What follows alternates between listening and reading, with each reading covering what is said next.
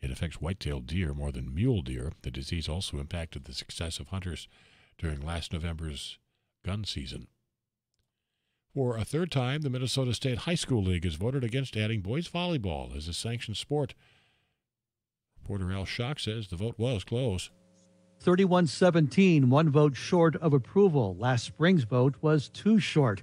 Boys volleyball is a club sport among Minnesota's high school-age student athletes. Officials say there are 55 club teams in Minnesota with about 1,400 boys taking part. The effort to sanction boys volleyball as a high school sport has received some high-level support, including University of Minnesota volleyball coach Hugh McCutcheon, along with Governor Walz and First Lady Gwen Walz, whose son plays club volleyball. Minnesota has offered girls volleyball as a sanctioned sport since 1974. A man facing a possible life sentence on federal drug and money laundering charges has won the lottery in South Dakota. 45-year-old Canby Thompson was featured on the state lottery's website for winning $40,000 on a scratch-off ticket. Thompson earlier pleaded guilty to the charges, which resulted from a drug bust in Sioux Falls involving 11 pounds of methamphetamine and 7 other people. When police pulled Thompson over last year, they found drugs in his car. He also admitted he was part of a money laundering scheme to hide drug money. Fargo-Moorhead near 70 are high this afternoon. A mostly sunny sky, partly cloudy overnight, 50. Tomorrow, 76 in the afternoon, partly sunny, shower and thunderstorm chances. That extends into Thursday, partly sunny, breezy, a good chance of showers and thunderstorms in 80. Friday, partly sunny, 70 the high. Fargo-Moorhead, now 68. Paul Juergens, News Radio, KFGO.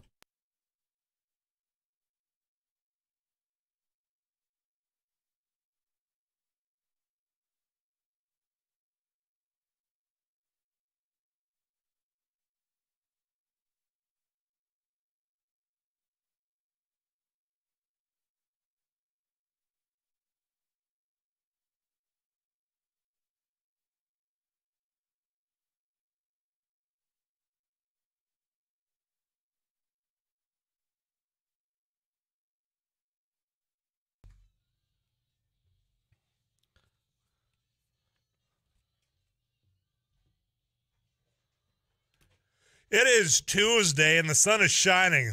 Everything a guy could ask for right now. In fact, it looks like it's going to be a pleasant afternoon, and I will get you to that 5 o'clock punch-out together right here on KFGO. I'm Tyler Axenis, and this is Afternoons Live.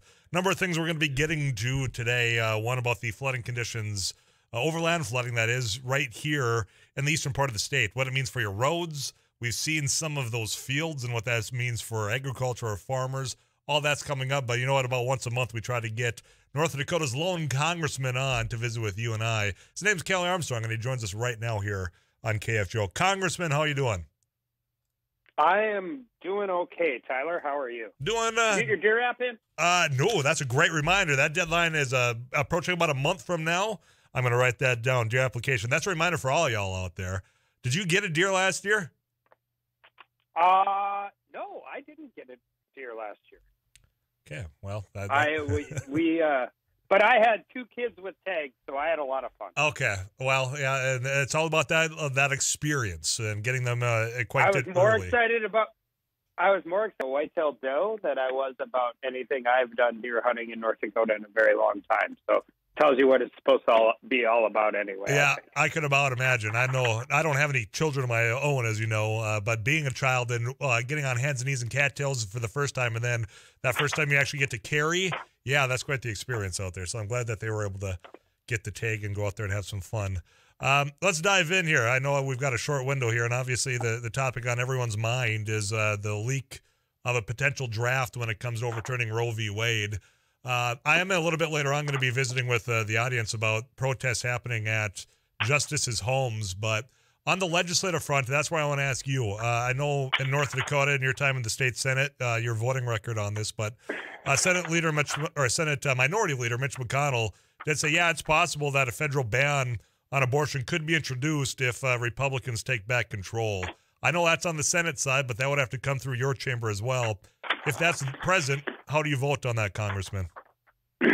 Well, we've had a bunch of conversations about this, and 2, just for your listeners, whether they agree with my position or not, I think it's important people know. My mom was a Catholic kindergarten teacher. This is something that has been in my life a lot longer than I was ever involved in politics. That being said, when you start talking about a lot of these things, and this is something I know about from my other job, criminal justice and these types of issues and things are almost always, 97% of it is delivered at the state level. And if you believe that the federal government has pretty limited roles in these types of things, then you should be consistent with that. So do I think there's a potential for some, narrowly tailored stuff at the federal level? Absolutely. But I don't care what kind of crime you're prosecuting. The federal government only prosecutes crimes when the state doesn't deal with this. And the reason I bring that up is because when you're talking about whether it's a rape exception or an incest exception or any of those different issues, those fundamentally start with a criminal statute, and those criminal statutes are best left to the 50 states. So it's really hard to say what a hypothetical bill would look like, but I will do the same thing I always do and see if it's the federal government's role to be involved in that, or if that is something that the state should have, which I would actually, and I have made this argument in legislative hearings when I was in the state Senate, which is my fundamental problem with the Roe v. Wade decision. As I got kicked out of my con law class my first year in college for this fight, or law school for this fight too, by the way. So whether or not that this was something that the federal government should have been involving itself in to begin with. So I'm going to ask. I don't know if that was clear or not. No, I'm going to ask again and hope that you can answer clear with basically a yes or a no as far as if a federal ban saying, look, federally we are banning the practice of abortion. All 50 states is now banned. Do you vote yes or no on that? I don't. The answer is I don't know. I want to read what the actual decision says, but I tend to say this should be left up to the state. Okay, one of the things that's been discussed, and I've made comment on these airwaves, is certainly on Republicans' elected minds, is pointing out this leak, saying, well, we got to figure out who did it. They're saying it's obvious that it's one of the liberal court clerks or somewhere along the liberal side that does this. I'm just curious, as far as this leak, you just mentioned you got through law school, you're an attorney. Talk about this, the gravity of what this does for the court in general going forward. Yeah, listen, I gave a statement on it, and I didn't mention the leak at all. I think sometimes we do this in D.C., and I think it's a bipartisan effort.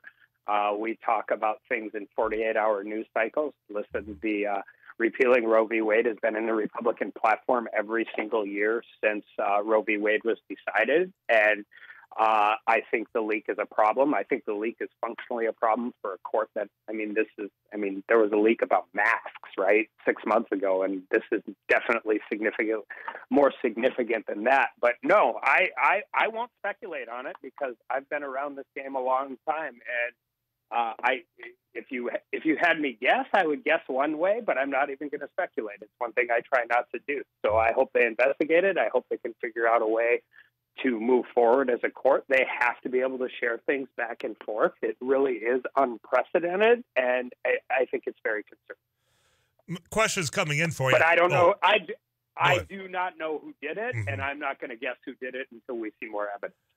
I will say this. I think I don't necessarily agree with some of my colleagues saying that there needs to be a DOJ investigation and all of that.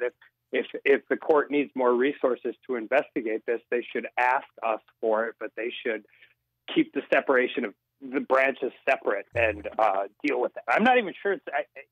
I haven't been able to find with any clarity that it's actually a crime. I think it's terrible. I think it's abhorrent. I think it's bad for the court long term on every decision. But I'm not sure whether or not it's a criminal investigation or something they should be allowed to handle in-house and keep the separation of the three branches of government. Sure. Messages are coming in for you, Congressman. I'm going to get to those. Tyler, could you please ask Congressman Armstrong to name the bills he has supported in the last 2 years to improve health care, child care, education for living children, and living children's in all capitals there. So, sure. I can't name all of them at things, but I do all kinds of stuff on criminal justice reform. The Equal Act, which would send more people out of prison and back home with their families and reunite more young, even sometimes not as many young adults. I do a ton of stuff on rural addiction, particularly with particular focuses on rural areas and reservations in general, because they are double, hit. They deal with a ton of the issues every healthcare facility in rural America deals with, and also they deal with the problems that are uniquely associated with reservations and not having access to some of the state systems. So we do a ton of things on that. And I don't think this would surprise anybody that knows this about me. These are areas that I try and concentrate on, one, because I think we can get bipartisan support for them, and two, because I think they have more meaningful impact on the ground in a daily scenario than just about anything else. Congressman, this question came in, I think it was the last time I had you on, and I didn't get to it. And, of course, last month we had to punt because, weather, and you were trying to get back out to Washington during that blizzard that shut the state down for about 2 days. But there was a bill, and I believe the intent, and you probably know better than I, that would cap prices on insulin. And somebody had asked why you voted no or voted against that, was how there, and I'm paraphrasing because it's been a couple of months. Do you remember that bill, and do you remember why you voted no on that? I didn't vote no. I wasn't there for the vote because I was on my way back home for the state convention. That's one of the fun things. I wasn't here, and just to be clear, I would have voted no if I was here. But it was the day before our state convention, our Republican state convention, and I had to get home, so I actually missed that vote. Okay. Well, since you said you would have voted no anyway, give me the reason. Yeah. Because it doesn't solve the problem. It just moves it down the food chain. It doesn't deal with the underlying issues of what the cost is. It places more. It spends exceptionally more money, and it places the cost of the impacts of that on everybody else who is paying insurance. And it's exactly what we do in D.C. all the time. And listen, this happened to be. It's a messaging bill that doesn't solve any of the structural problems, and in fact, actually exasperates them. But it looks really, really good in a headline.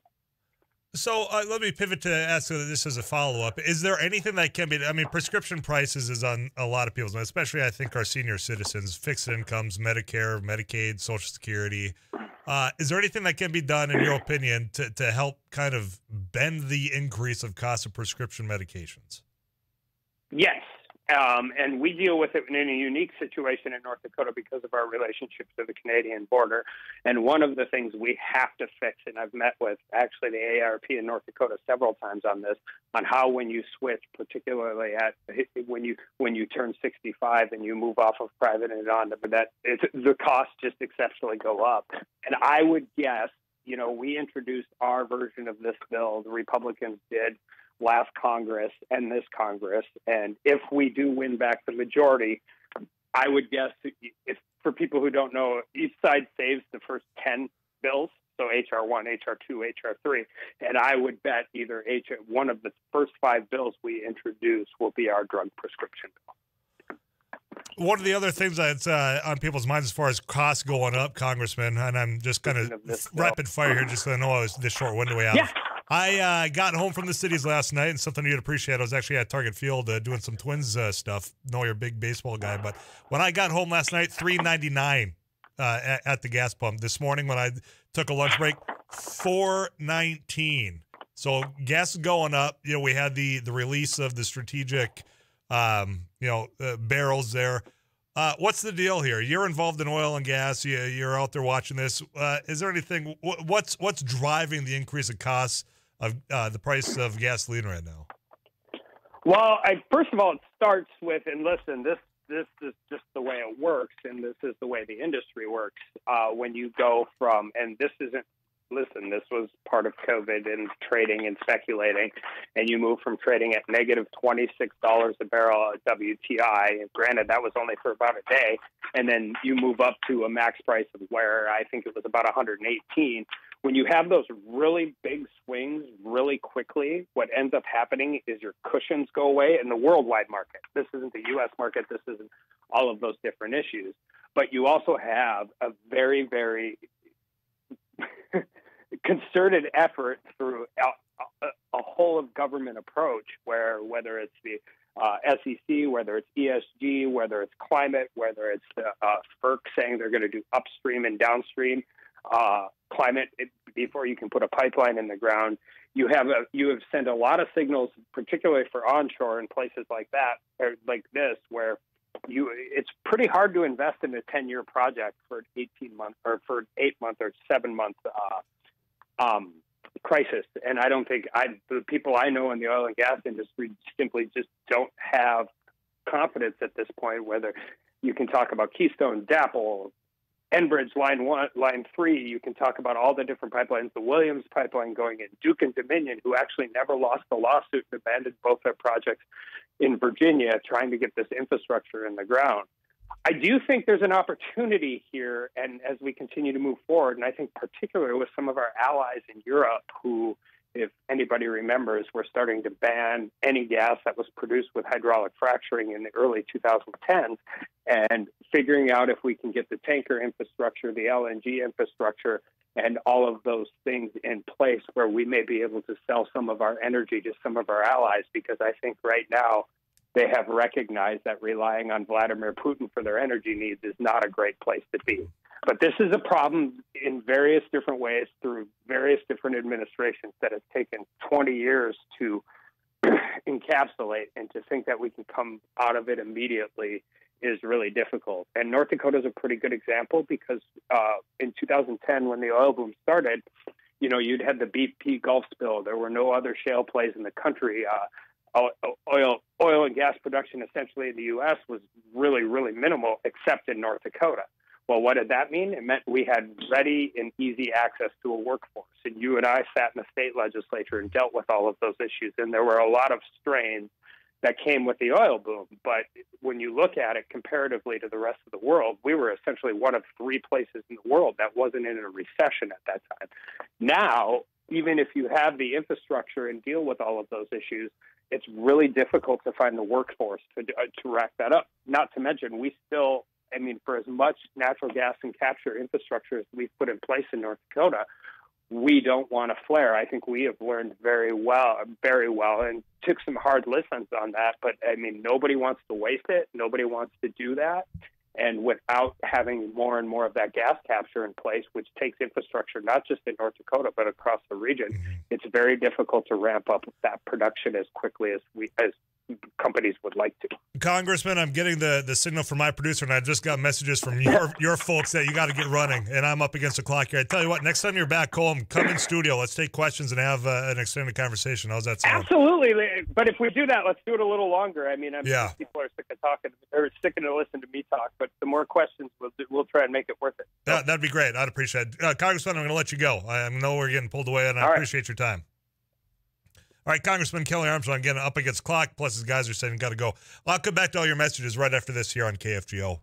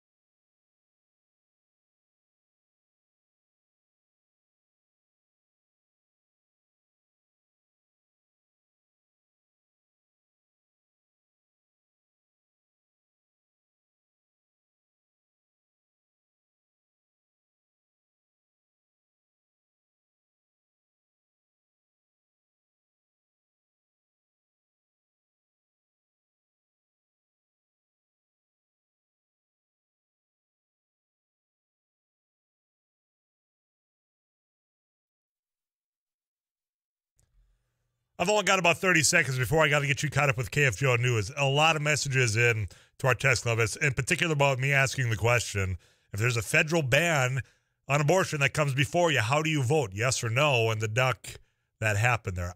All these, I'll get to them. I can't right now. I do have one guest lineup here after KFGO News. Then the whole rest of the way, it's you, me, this microphone, your cell phone. When we come back, though, we got Mr. Benson from the Cass County Engineer. Let's talk about flooding over roads when we come back.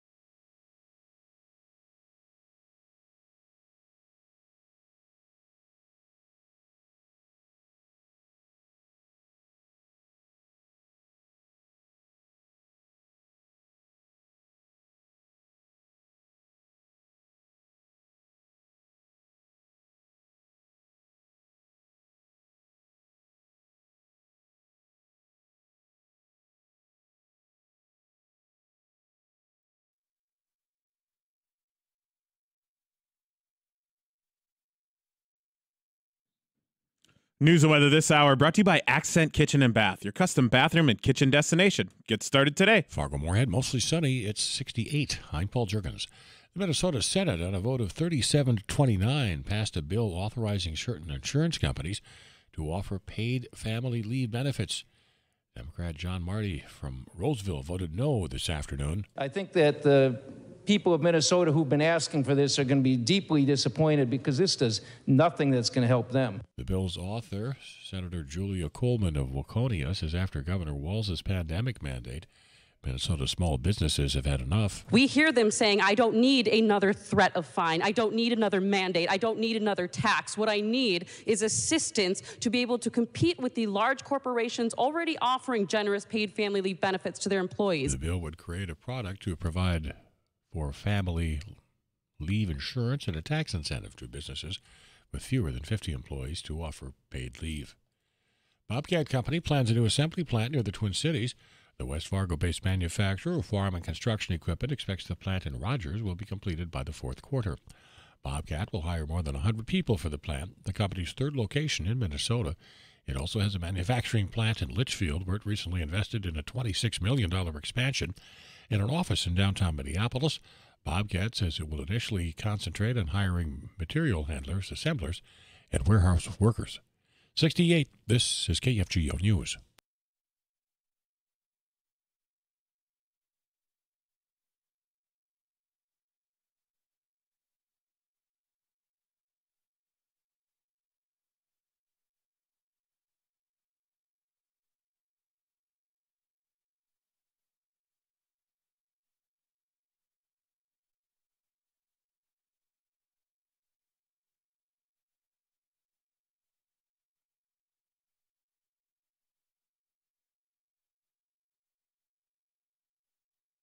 .68 degrees. This is KFGO News. A fatal crash on Highway 10 near Glendon, Minnesota last night. It happened around 6. State Patrol says the 19-year-old man from Fargo who was killed was attempting to cross the westbound lanes of the highway from a rural road when his car was hit on the front driver's side by an SUV that was traveling south, that is west on Highway 10. The driver of the SUV from Ada and 2 passengers in the SUV were not hurt. The name of the victim has not been released. A deadly crash on Highway 75 south of Halstead, Minnesota, also last night around 7:30. A car was southbound on 75 when the driver lost control in a curve and rolled into a ditch. The 22-year-old Halstead man died at the scene. Again, his name has not been released.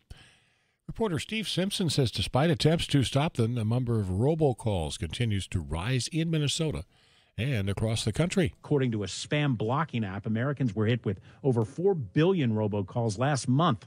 That's a 16% jump from the month prior. Attorney General Keith Ellison says in 2019, 51 attorneys general signed a compact with 12 major phone providers in the country. We got the cooperation of industry, but, it is not easy to stop these people. They can come from multiple directions, but keep on blocking them and keep on reporting them to us. The director of the South Dakota Division of Criminal Investigations announced a run for the Republican nomination for Attorney General. David Natvig's announcement sets up what will be a showdown of at least 2 candidates at the state convention in June. Natvig, who directs the Division of Criminal Investigation under Attorney General Jason Aronsberg, will face Marty Jackley, a former Attorney General and who began a campaign to unseat Ronsberg as he faced impeachment for his actions surrounding a crash in which he struck and killed a pedestrian. About 70 are high this afternoon. Fargo-Moorhead, a mostly sunny sky, 50 overnight, partly cloudy tomorrow. A bit warmer, 76, partly sunny. We'll have a chance of showers and thunderstorms. Also Thursday, a good chance of showers and storms, partly sunny, somewhat breezy, and 80. And then Friday, partly sunny, high of 70. 69, Paul Jurgens, News Radio, KFGO.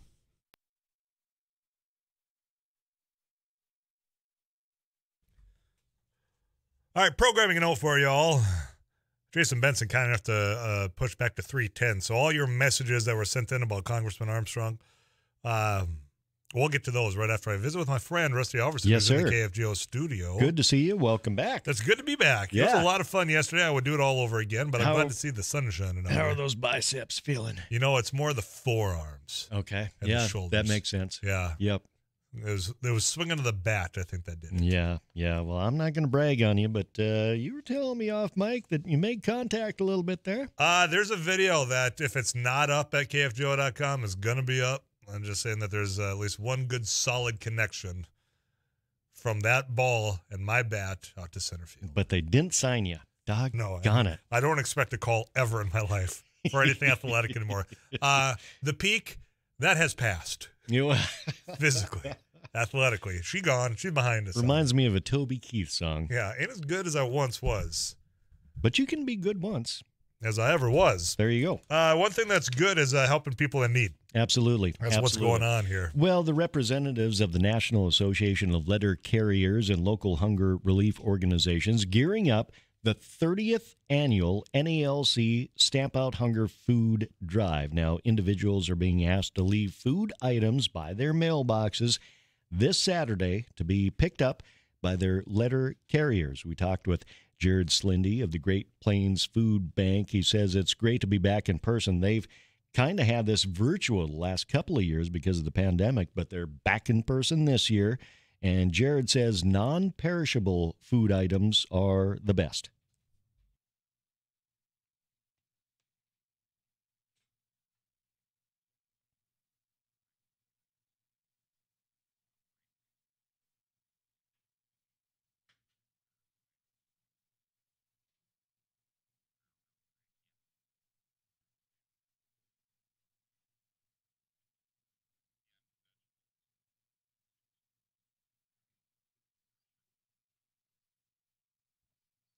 Now, the Stamp Out Hunger Food Drive, the biggest single-day food drive in the nation, Tyler. Again, going on 30 years since 1993, 1.82 billion pounds of food nationwide has been collected under that program. Wow. Yeah. And the need for food is great, too, because reading a report from CoBank earlier today, a new report saying that as retail meat prices continue to climb, consumers likely to shift away from pricier items like beef, more to poultry. There's been a 15% across the board increase in retail meat prices reported by USDA in March for the first quarter of this year. For beef, that increase adds up to about $1 or more per pound for the consumer. For chicken, about 30 cents more per pound. And you talk about gas prices, you talk about everything, and these dollars and these cents, they add up. They do. They add up, and not in a healthy way for a budget for a family either. So correct. That's unfortunate. Correct. But so again, Stamp Out Hunger Food Drive this Saturday. By your mailbox, your letter carrier will pick up those non-perishable items, or you can donate anytime throughout the year. Great Plains Food Bank or many other organizations throughout the region. Yeah. Very good. We'll see how much we collect on Saturday. So do your part out there, boys and girls. Rusty, I appreciate it. You come back next hour. Absolutely. You can go to KFGO.com, click on that agriculture tab to learn more of his work and Sarah Heinrich as well. CBS National News on the way. Then I'm coming back to all your messages about our conversation with Congressman Armstrong right after this on KFGO.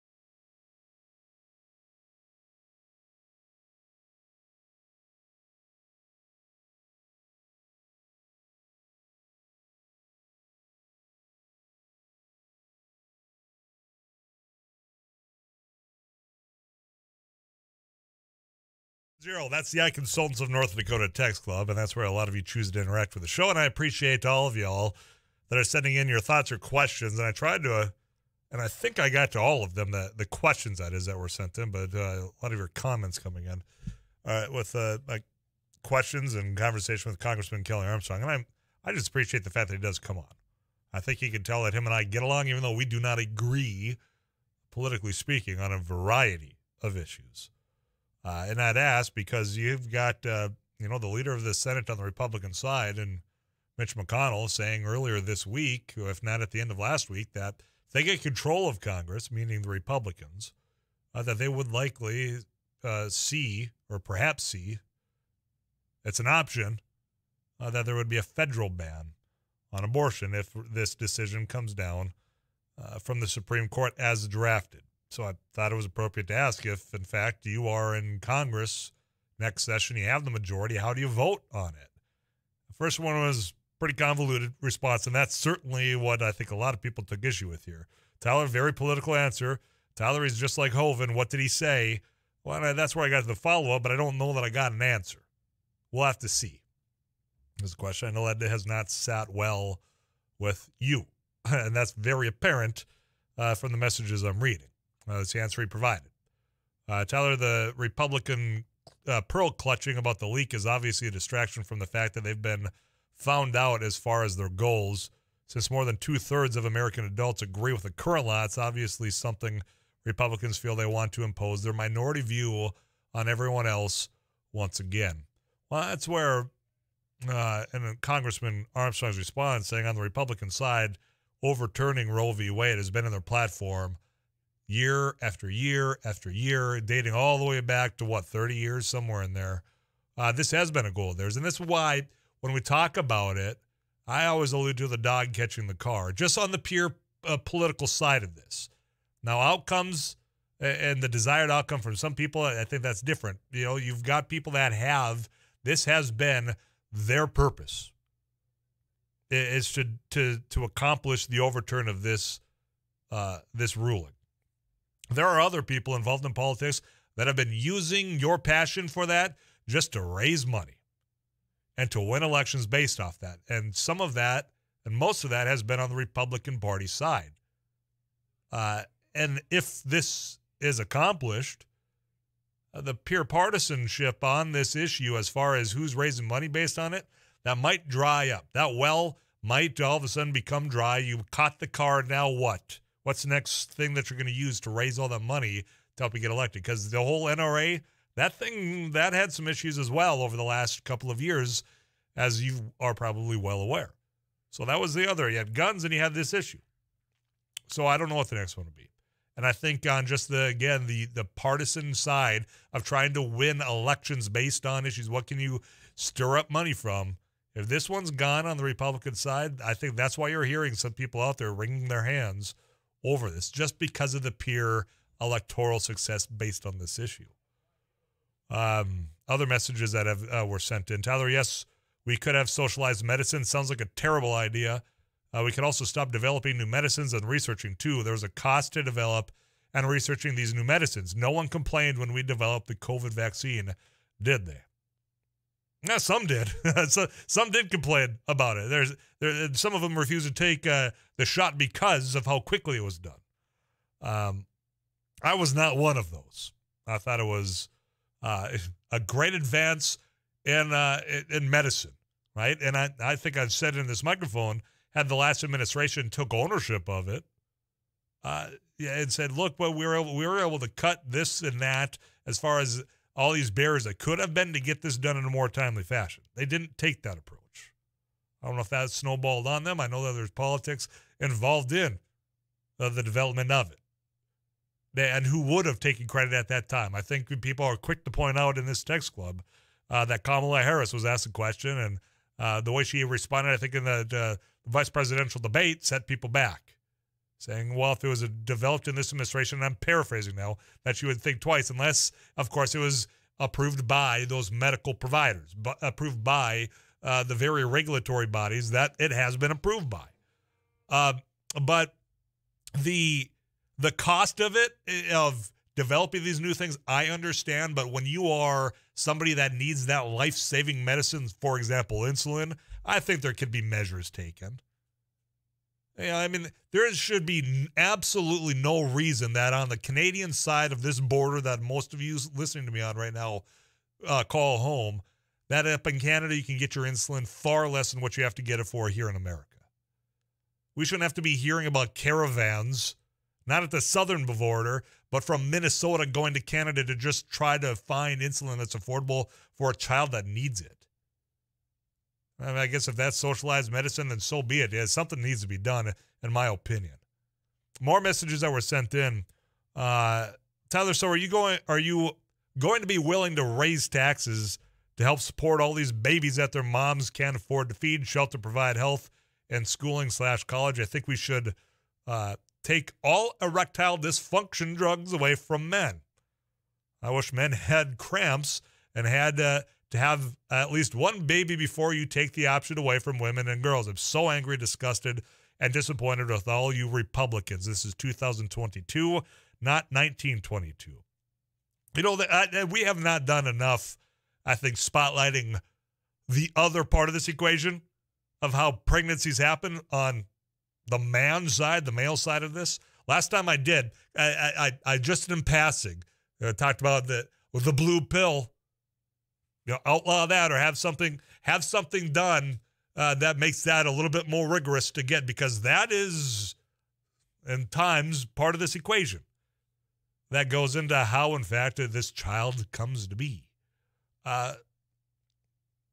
There's been no traction on that side of it. Yeah, because there are ways to prevent this as an option besides just completely outlawing the practice. You have birth control, for example. But there's also that, undercurrent that says, well, we ought not provide that or have that easily accessible or affordable either. And the thing that troubles the hell out of me on that side of it, especially when it comes to, say, the pill. I mean, there are women out there that aren't just using that to avoid getting pregnant. There are medical benefits for some of this. Some people rely on that for other means that they have. As far as whether it's not just acne, not the outward superficial benefits of it, but quite frankly, there are other benefits that some people need that pill and access to it to make them healthier.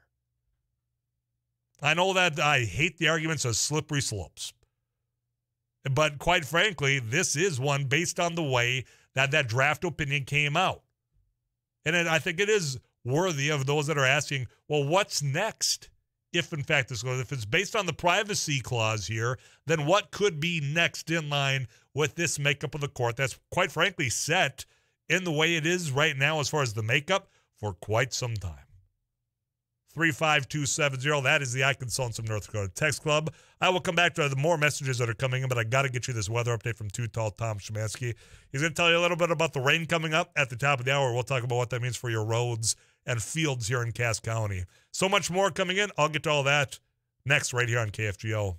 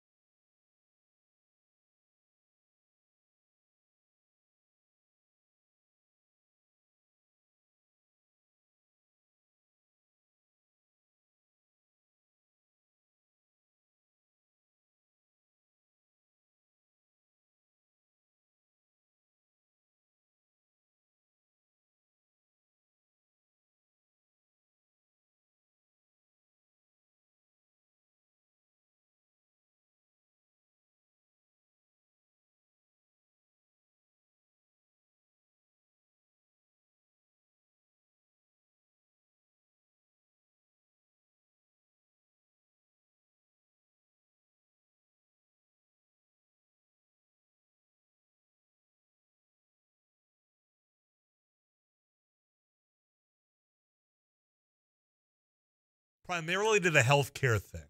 That's why I think back to the whole debate on Obamacare, the Affordable Care Act, there were the tensions there. I could never wrap my mind around the way of which this particular issue of people being able to afford things that they need for their very livelihood, and how it got so contentious at that time, and how we had such a different worldview of what someone's right to health care is. Now, I think some of that the whole notion, we talk about things that Republicans have run on consistently for the latter part of a decade or more. Yeah, sure, we can talk about overturning Roe v. Wade.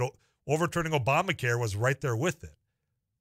I think they've moved on from that after John McCain said, no, not on my watch, put his thumb down. Now, did that resolve everything? Hell no. There's still things that, with the affordable aspect, for those in that middle slot, those that make too much to qualify for the same programs I'm talking about here, but you don't make quite enough to be self-sufficient, that whole gap there, I still think there's a lot of work left to be done. But I think we've come a long ways in what we expect to have for just an average Joe or Jane out there compared to what we did before the passage of that law. Get you caught up with CBS National News. We'll check in with Paul Jurgens.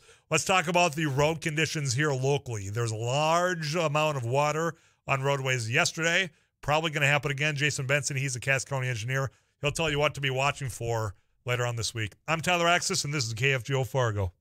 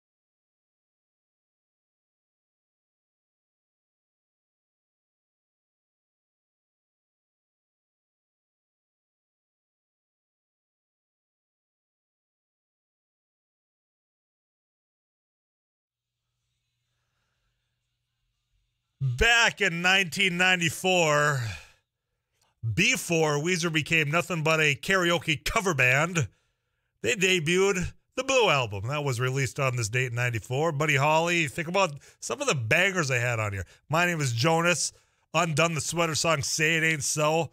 Buddy Holly, that was good. Back when Weezer was somebody besides just the cover band, that sounds more like a karaoke. Also on this date, New Kids on the Block single Step by Step was released. You're welcome that we went with Weezer instead of New Kids on the Block Step by Step. Twister hit theaters as well, and that's your old New Kids on the Block. Was New Kids on the Block the first boy band? It was it? I'm going to say yes, it was, because then, of course, that led the way for Boys to Men. NSYNC, Backstreet Boys. We can give them the tip of the cap for that, being the first boy band out there, New Kids on the Block, but also Weezer, Twister on this date as well. Plus, there's a couple other things, but I'll save that for later on because I've got to get you caught up with Paul Jurgens of the KFGO News Center.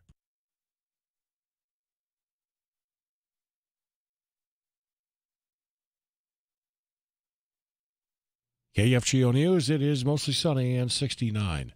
Bobcat Company is planning to build a new skid steer loader assembly plant at Rogers, northwest of Minneapolis. Bobcat says the plant's going to mean an additional 225,000 square feet in production capacity and enable the company to streamline efficiencies in the Midwest. The company plans to fill more than 100 new full-time positions at the plant this year. Bobcat anticipates the plant, on 22 acres, will be completed later this year. Bobcat already has manufacturing plants in Litchfield, Minnesota, Statesville, North Carolina, Bismarck, and Gwinner, North Dakota. Don Haney, News Radio, KFGO. Bobcat's corporate offices are in West Fargo. A reward has been offered through Minnesota Crime Stoppers to find the person responsible for a fire at a Rochester church that cost $2.5 million in damages. The fire at Peace United Church of Christ broke out in the early morning hours of April 18th. No one was inside the church at the time. Had the church not had the proper alarm system, the building would have sustained even more damage. The church was able to resume services, but only in specific rooms. Heavy rain has revealed a problem at the Grand Forks County Courthouse. The historic dome leaks. County Administrator Tom Ford says several holes have been discovered at the dome large enough for sunlight to come through. He says during a recent rain event, over 80 gallons of water had to be removed. The third floor was also affected. The county is contacting roofing company to see about a potential fix. Senators Amy Klobuchar and Tina Smith are among those behind a bipartisan push for more money to address the bird flu outbreak. The Minnesota Democrats have signed a letter pointing out that highly pathogenic avian influenza has been detected in 32 states and killed more than 36 million birds.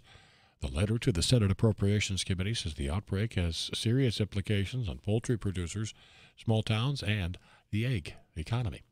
Fargo-Moorhead about 74 our high this afternoon. A mostly sunny sky, 50 overnight, partly cloudy. Rain chances tomorrow, showers, thunderstorms, partly sunny otherwise, and 76. And then more rain expected Thursday, partly sunny, a good chance of showers and thunderstorms, 80. 69, Paul Jurgens, News Radio, KFGO.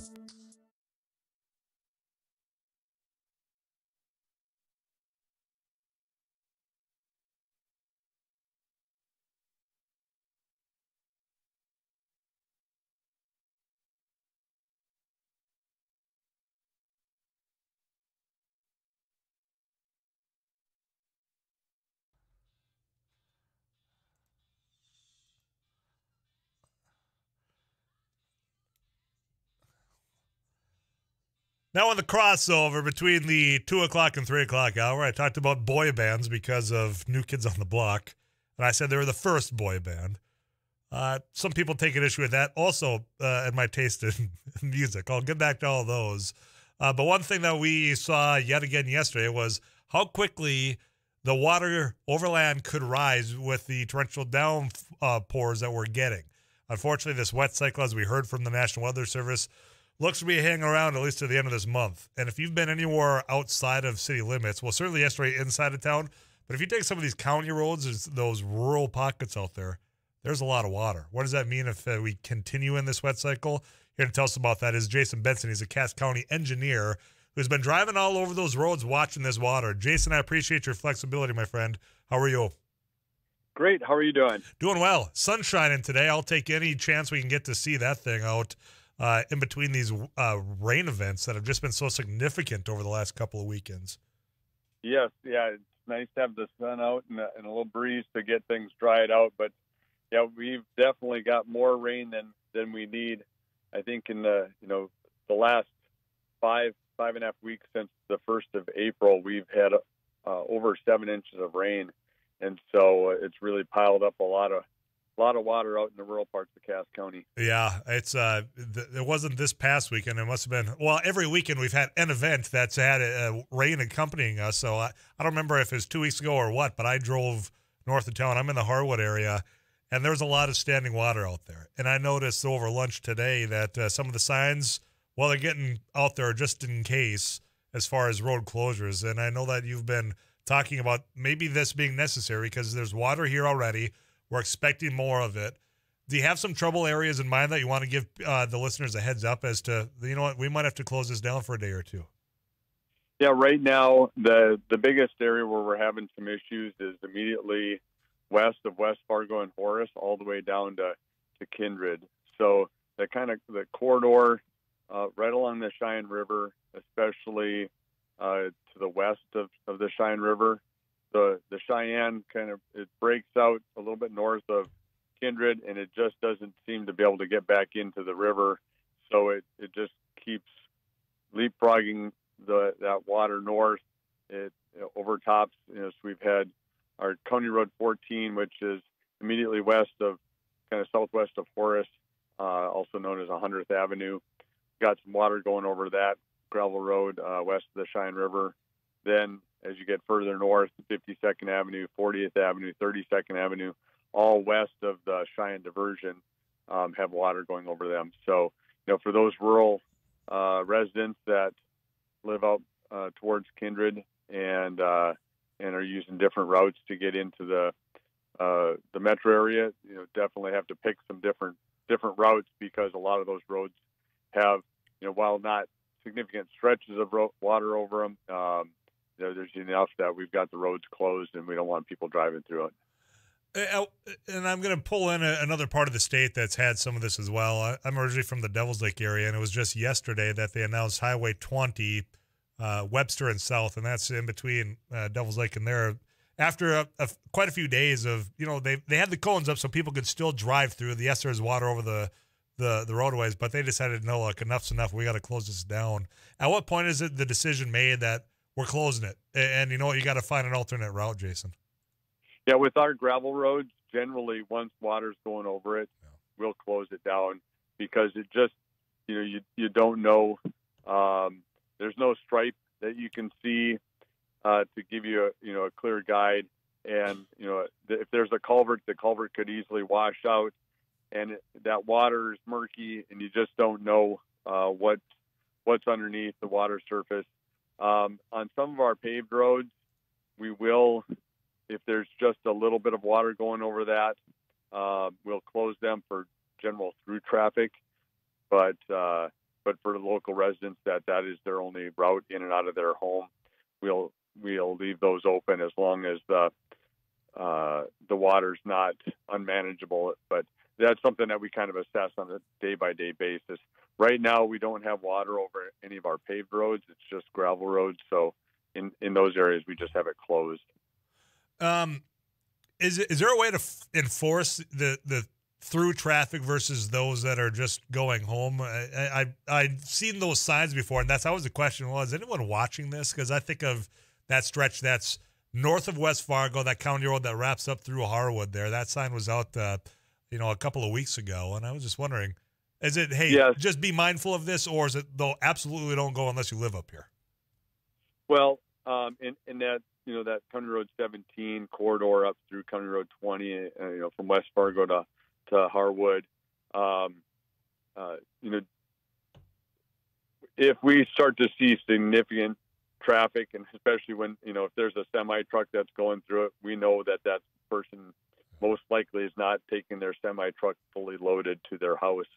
So, in that case, then I'm working closely with our sheriff's department and Jesse Johnner. And so, and a lot of times just having them posted out there, keeps, those folks from from driving through it. And I do understand sometimes people get out and there isn't a really good spot to turn around if there's water on both sides of the road. It's tough to find a spot to back up and turn around a large vehicle or a trailer. But that's why we have those signs, that the average through vehicle that's trying to make their way, from West Fargo up to Harwood to jump on I-29 and keep going north, to find an alternate route instead of taking County Road 17. And with that, we right now the gauge has bumped up. Yesterday they were saying that the expectation was later tonight into tomorrow that it could reach as high as 90.9 on the Harwood gauge. Since then they've reduced that a little bit to 90.5. It's almost a half a foot less, and they've kind of stretched that out into more Thursday time frame. So we'll see. We got our fingers crossed that maybe it won't get quite even to 90, or maybe just a little over 90, and that's the difference between those paved roads going underwater and or just having the water get up to the shoulder and not being an issue on our transportation network. And of course that also helps from a damage standpoint, because once water starts rushing over, it starts washing out the shoulder and causes more damage. And again, we're lucky, like you mentioned, up in the Devil's Lake area, but I know all the way up the Red River corridor from here to Pembina, Cass County hasn't had nearly the damage as Trail and Grand Forks counties, with a lot more significant damage and to roads and bridges. So while we're dealing with it, we know our fellow Red River Valley residents are dealing with a lot more to the north. Yeah, I think that's a fair way to close out. You're right. We're noticing it here, and maybe it's because I drive through it daily here, but yeah, there's other parts of the state, and I do want to get this out because this person is right. That Highway 20 up by Webster only closed from 9 p.m. to 6 a.m., so I do want to get that clarification out there. So they are open as of now, ladies and gentlemen, if you're listening to me up in that area. Thanks for that text that came in. Jason, if anything changes over the next couple of days, or hell, the next couple of months, years, as long as I'm in this chair, this platform is always available to you. Is there anything you want to get out before I let you go? Well, I think the big message is, because we do have some thunderstorms that are, scheduled to roll through here in the next 24 to 36 hours. So, places that if the water drops down off that road and you think, hey, tomorrow morning I should be able to take the road in, just be mindful that conditions can change fairly quickly. So, for those rural residents that have experienced either this spring or in past floods, access problems where road gets overtopped or they get cut off, just be prepared for that over the next 3 to 4 days here. Very good. Great reminder, Jason. I appreciate your time and your flexibility. I'm sure we'll be chatting again soon, all right? All right. You have a great afternoon. Yeah, you do the same. Jason Benson, he is the Cass County engineer out there, just saying, and he's right. And I think we were all reminded of that yesterday. And it didn't matter if you were a rural resident or you were within the metro area with how much rain came down. I wasn't here, but it didn't take long to see all those videos, whether it's from our very own J.J. Gordon or others that were out there.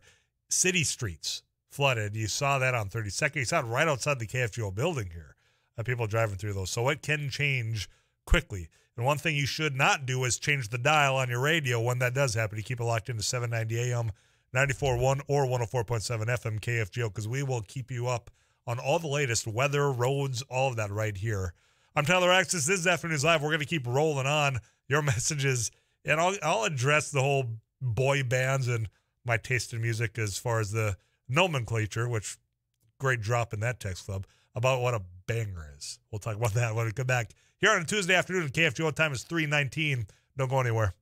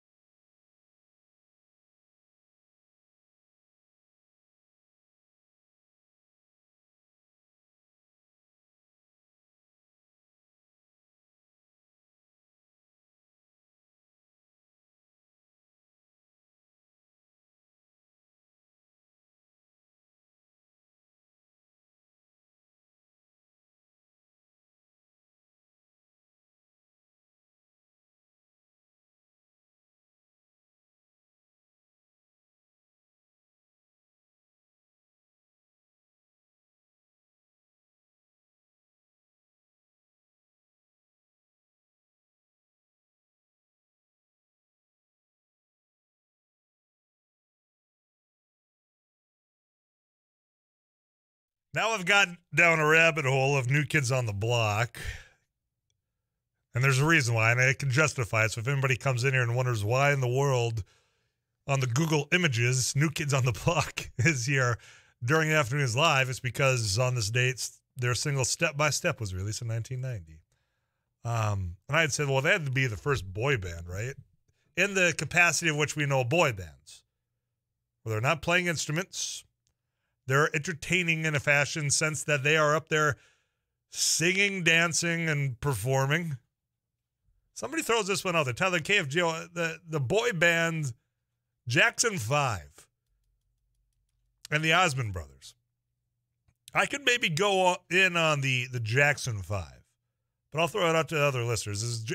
Who in your mind is the first boy band in America? Jackson 5, maybe, but were they in the sense of, the NSYNCs and Backstreet Boys? Because it's unfortunate, but that's the boy band era of which I grew up. My producer, Eric Johnson, grew up. Maybe not a lot of people in this building, but a handful of people in this building. It was, and I think it went Backstreet Boys, then NSYNC, right? Was that the timeline of which they came out as Backstreet Boys, then NSYNC? Yeah, that's absolutely the timeline. I'm trying to think of what the first Backstreet Boys song, because I'm sure it was Total Request Live, and Carson Daly talked for way too long, and then he got a glimmer of what this Backstreet Boys song was, and then it just played over and over and over again for like the next 10 years, and every song they came out with was a number one hit. Yeah, was Everybody their first song? Everybody. That song doesn't even sound familiar. Tyler, New Kids on the Block were way earlier. That's what I'm saying. New Kids on the Block were the first boy band, is what I'm trying to say. Back in the late 80s, early 90s. You had Marky Mark. You had, I don't even know anybody besides Marky Mark. Here, since I'm already on the rabbit hole, I could go New Kids on the Block members and go to all instead of images. And why I was looking up images, I have no idea. But you had Donnie Wahlberg. You had Mark Wahlberg. Is Donnie still acting? Well, no, Mark Wahlberg is. So Mark Wahlberg not in Backstreet Boys. Donnie was. Mark wasn't. What? Wasn't Did in, you say wasn't, Backstreet wasn't Boys? in New Kids. I'm sorry. Oh, well, I got members pulled up right now. New Kids on the Block members. Was Marky Mark? It says Mark Wahlberg, vocals. Wow. Well, of course, they're all vocals because they didn't play any instruments. Donnie Wahlberg, vocals. Jonathan Knight, you guessed it, vocals. Joey something. McIntyre? I don't know. I think it's pronounced McIntyre. I'm not positive I was close. about that. Give me an A for effort there. Jordan Knight. Danny Wood. Those are your New Kids on the Block that aren't so new anymore. Age a little bit. Yeah, so my argument was they're the first. Somebody says Beach Boys. Yeah, now we're splitting hairs on what. I did do a little research on this after the question popped up. Yeah, but this is based on the internet. Yeah, Menudo is often cited as Menudo. Why does that? So they were a Puerto Rican boy band, and I believe that Ricky they weren't American. I believe that Ricky Martin was associated with it somehow, and I'm not exactly sure. Ricky Martin, huh? Livin' La Vida Loca. That wasn't his first thing. He was part of a boy band. I had no idea. Well, now you know as well. Yes, he was a past member of Menudo. So that one often gets cited in. I mean, there's the bands that were teen heartthrob type bands. Correct, because you could you throw out the Monkees. I mean, people might as well just throw out the Beatles in and all that. Everly Brothers comes in right now as well. No, we're talking the sense of which Marky Mark was not in New Kids on the Block. Well, then why did the internet tell me that he was? Everything you see on the internet has a hint of truth, right? We'll find out at the 4 o'clock fact checker. In fact, when we come back, somebody saying the Beatles? Question mark. Not in the sense of the boy bands, of which I think comes to all of our mind. We'll get you caught up KFGO News. We can continue this conversation. I do want to talk about protests outside of Supreme Court Justices' homes. Is that fair or not? I'll get your take on that next.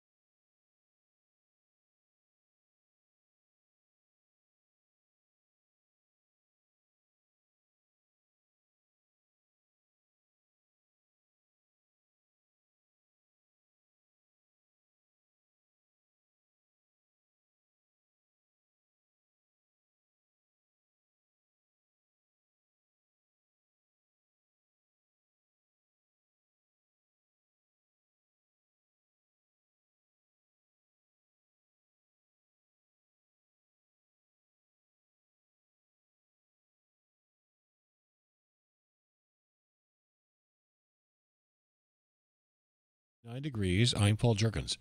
Bail has been set at $1.5 billion for a Red Wing, Minnesota woman charged with leaving a newborn son to die beside a lake nearly 20 years ago. Investigators say Jennifer Matter also abandoned another infant in the Mississippi River years earlier. Matter appeared in court on second-degree murder charges in the 2003 death of the boy whose body was found on the shore of Lake Pepin. The Goodhue County Sheriff says DNA evidence proves that, along with the death of the boy, Matter is responsible for the death of a baby girl found in the Mississippi River in 1999. Charges have not been filed in that case. The Minnesota State Patrol says all 613 state troopers and 92 non-sworn employees are now equipped with body-worn cameras. The project also included installation of 644 new squad car video systems. Colonel Matt Langer says they capture the actions of troopers and the driver. Well, this was an important step forward in technology for a number of reasons, but it was also embraced by the State Patrol. It's a good thing. It's a good thing for the public, and to have that level of transparency now available is something that we're happy to report. Langer says the State Patrol hired a support staff to run the program. Troopers have already captured more than 281,000 pieces of video since the rollout took place in December. 69, this is KFGO News.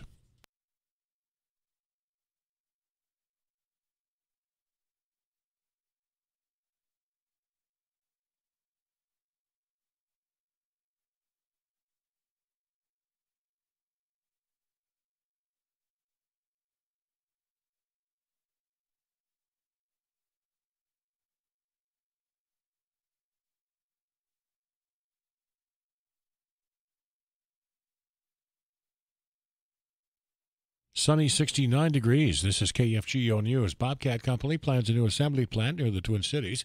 The West Fargo-based manufacturer of farm and construction equipment expects the plant in Rogers will be completed by the fourth quarter. Bobcat will hire more than 100 people for the plant, the company's third location in Minnesota. It also has a manufacturing plant in Litchfield, where it recently invested in a $26 million expansion, and an office in downtown Minneapolis. Bobcat says it will initially concentrate on hiring material handlers, assemblers, and warehouse workers. Senate Democrats are pushing for a vote this week in Washington to pass federal legislation that would guarantee the right to an abortion. That's after last week's leak of a Supreme Court draft that seemed to indicate an intent to overturn Roe v. Wade.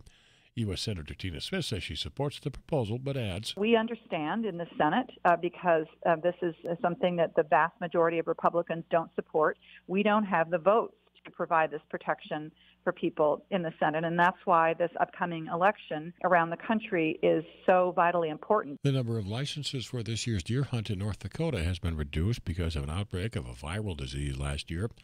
Game and Fish is making 64,200 licenses available, down 8,000 from last year. The drought last year created perfect breeding areas for biting gnats that transmit the disease. It affects white-tailed deer more than mule deer. The disease has impacted the success of hunters for the past couple of years. During last November's gun season, overall success fell sharply from 68% in 2020 to 57% last year. A large black bear has been caught on home security in the Minneapolis suburb of St. Louis Park. The bear wandered through a backyard.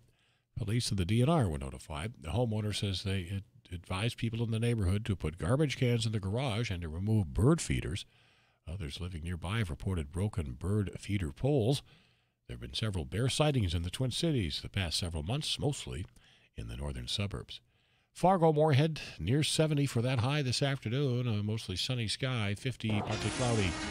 Overnight then, tomorrow, 76, partly sunny, chances of showers and thunderstorms. It is sunny, and again 69. Paul Jerkins, News Radio, KFGO.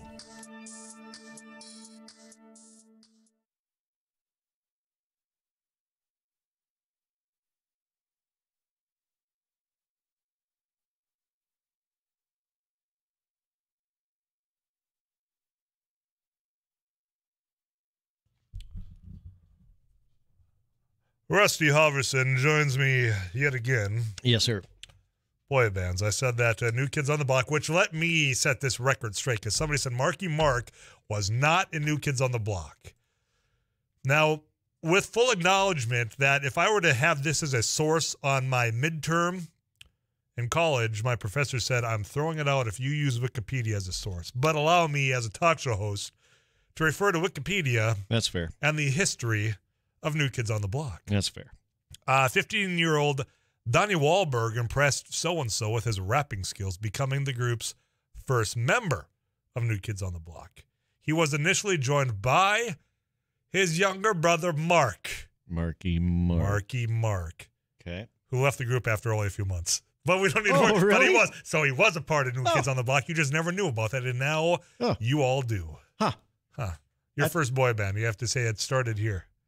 Oh, the first boy band. I would have to go back to Wikipedia.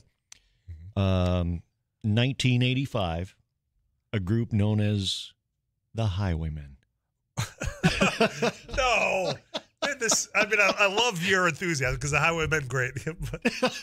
When you think boy band, Johnny you think Cash, about people that aren't playing. I understand. I know the Highwaymen. If you called any one of those gentlemen boys, what would happen? Especially if they get the whiskey involved, they're going to be a brawl out in the streets. Unless Willie's around, then he's going to pass this and try to calm everybody down. Yeah, Willie's the pacifist, but he still wouldn't like you to call him. All right, everybody calm down. So take a hit of this. They are not the blueprint for the ultimate boy band? No, they're the gentleman band. The Highwaymen. No, you do not play instruments in boy bands. You just sing and dance. And you entertain. Well, Milli Vanilli, they were very talented. I guess singing could be loosely lip singing. Okay, that might work. Either way, I know you got important stuff to get to here when it comes to weather. I'll pick other people's brains on boy bands later on. The Highwaymen, which I did listen to on my way home last night. So thanks for bringing that up. There you go. Well, on your way home, you probably saw a lot of wet fields. You probably saw some ponding in fields, some ponding in the ditches and whatnot. The closer I got here, absolutely. Yeah, and so a lot of producers are waiting. We are in a waiting mode. Hurry up and wait for a lot of producers, especially when it comes to sugar beets. And we visited yesterday with Harrison Weber of the Red River Valley Sugar Beet Growers Association, and he says that producers have been here before. They just need a couple of good windows to plant.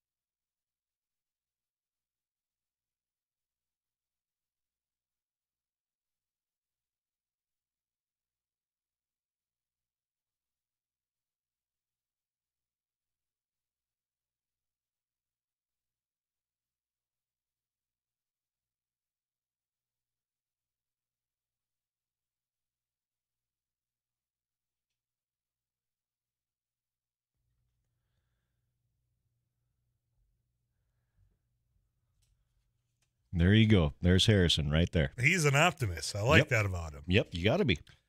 I hope my buddy back home that farms was listening. Stop wearing your concrete down by walking circles, Ben. I mean, you're right. There's nothing a guy can do. Yep. All he can do is just hope for those windows to appear, and hopefully it happens soon. I know this week, probably out of the equation, but perhaps the week after. But if those windows open up, as Jack Michaels would say, Katie, bar the door. They will be going. Oh, yeah.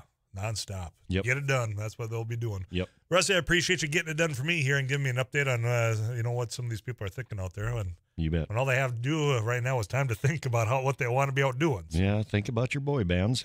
Well, we'll take care of that here. Okay. After CBS National News, also on a more serious note, I do want to ask you whether or not you think it's appropriate or it's okay or understandable that you have protests not just happening at the Supreme Court itself, in which they've now erected barricades, big fencing, just like they had at the Capitol on January 6th.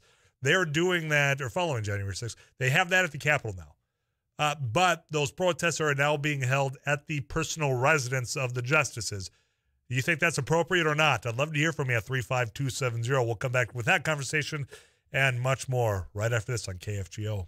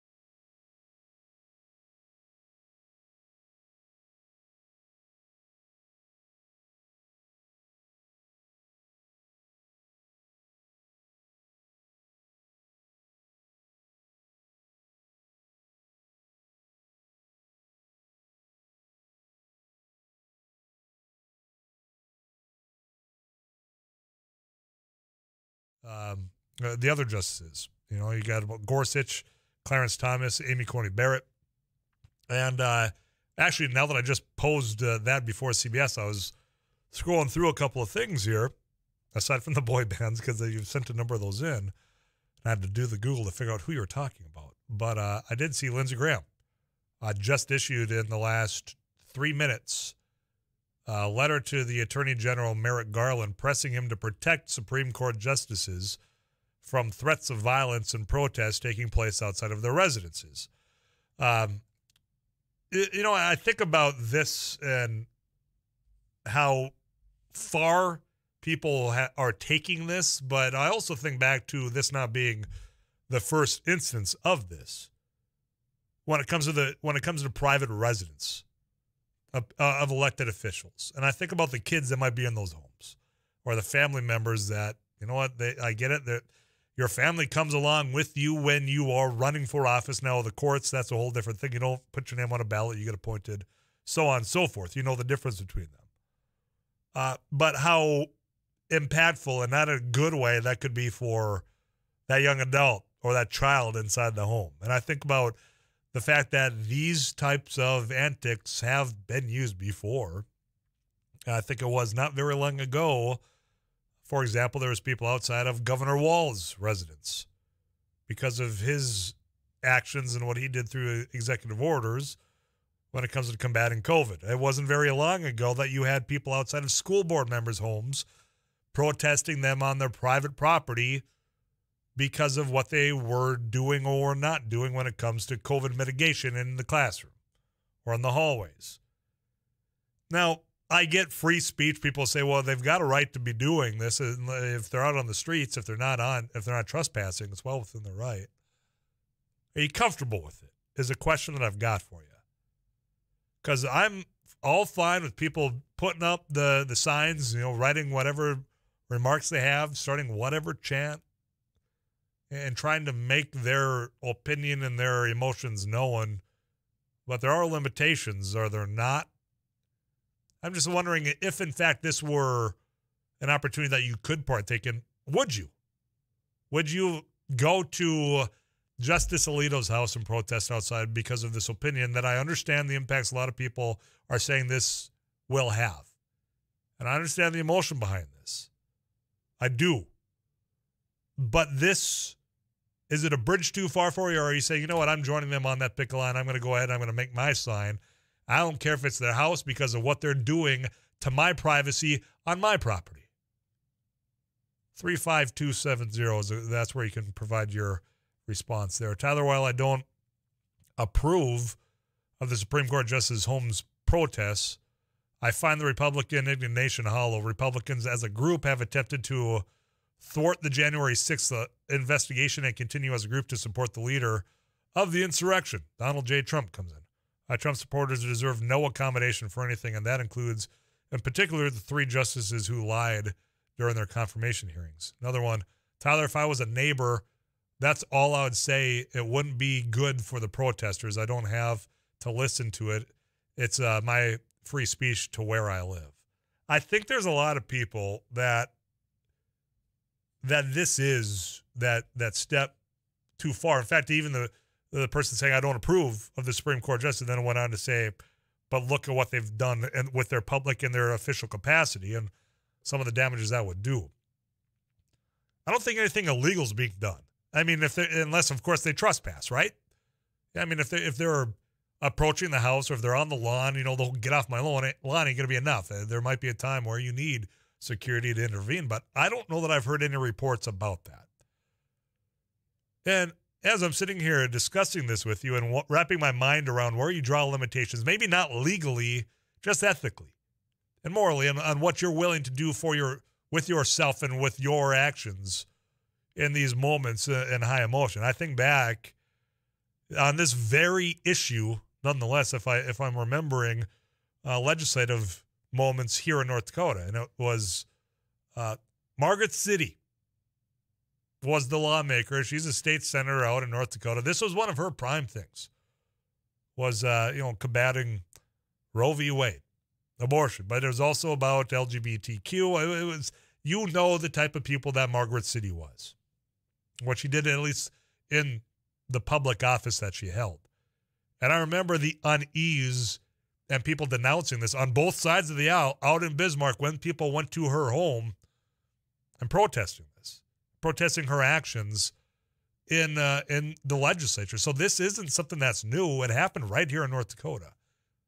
For me at that time, that was a step too far. I think it is now as well. Am I alone in that? I'll come back to your messages. I got to get you this update from Too Tall Tom Schmansky. I'll get you the weather update. We'll wrap up the second hour of Afternoons with all these messages that have come in. I'm Tyler Axis. You got it locked into KFGO Fargo.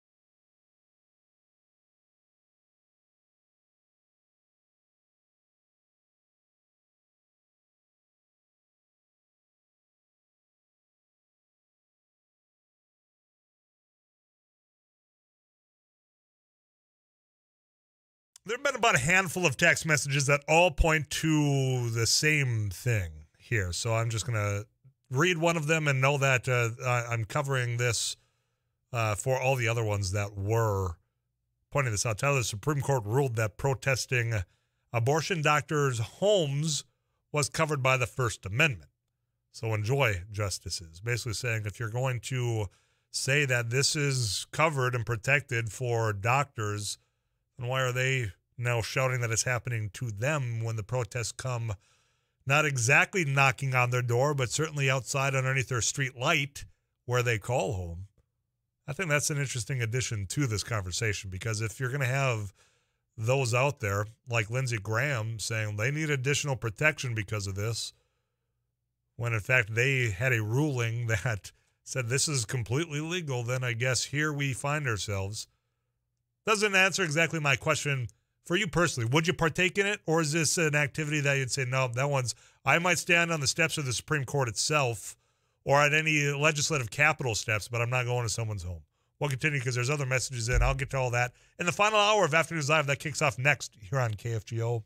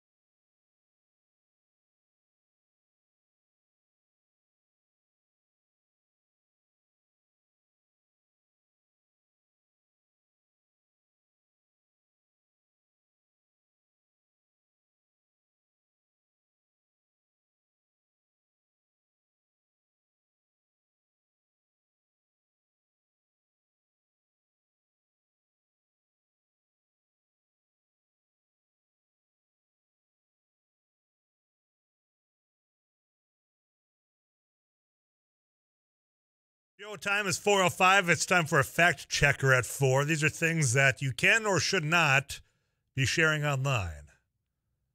I don't know where some people come up with these. The Price is Right is ending after host Drew Carey endorsed the keto diet pills on the Ellen DeGeneres show. Apparently that's going around on Facebook. It's not true. Good pull. Good pull there. Why would this be the thing, the item, the sole decision that brought down arguably the greatest television game show in all of history? You know how many days you as a young boy or girl got through your sick day with chicken noodle soup, perhaps tomato soup, watching Bob Barker and The Price is Right? It's not going down because Drew Carey endorsed keto diet pills. It's got to be one of the longest running shows in the history of television. And I can understand why. Right. Because it is entertaining. Give me that game of Plinko any day. You all wanted to play Plinko too. If you got called down and you won the bid and you weren't that jerk that just bid $1 over the last person, don't be that individual. You wanted Plinko to be on the other side of that red curtain, didn't you? We'll find out after we get you caught up with KFJO News with Paul Jurgens right now.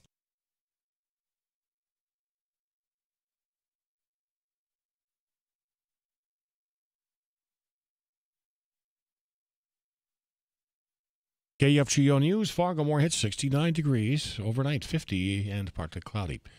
Governor Walz has signed a comprehensive veterans bill to help move the state toward ending and preventing veteran homelessness. The bill provides around $25 million in service bonuses to veterans and Gold Star families and pays more than $10 million for veterans' homes and veterans' cemeteries. The bill also includes money for enlistment incentives for the National Guard.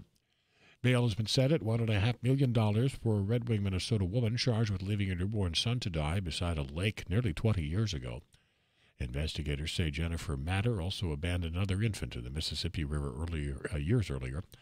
Matter appeared in court on second-degree murder charges in the 2003 death of the boy, whose body was found on the shore of Lake Pepin. The Goodhue County Sheriff says DNA evidence proves that along with the death of the boy, Matter is responsible for the death of a baby girl found in the Mississippi in 1999. Charges have not been filed in that case. A federal appeals court has ordered that a case between Planned Parenthood and the state of South Dakota be put on hold until the U.S. Supreme Court issues a decision in a separate case that could overturn Roe v. Wade. The South Dakota lawsuit is over a rule pushed by Republican Governor Kristi Noem that would require women to make 3 separate visits to a doctor to take abortion pills. Planned Parenthood argued that the rule would have ended its ability to provide medicine-induced abortions. South Dakota is one of 13 states with a trigger law that would ban abortions altogether if Roe is overturned. For a third time, the Minnesota State High School League has voted against adding boys volleyball as a sanctioned sport. The vote was close, says reporter Al Schott. 31-17, one vote short of approval. Last spring's vote was too short.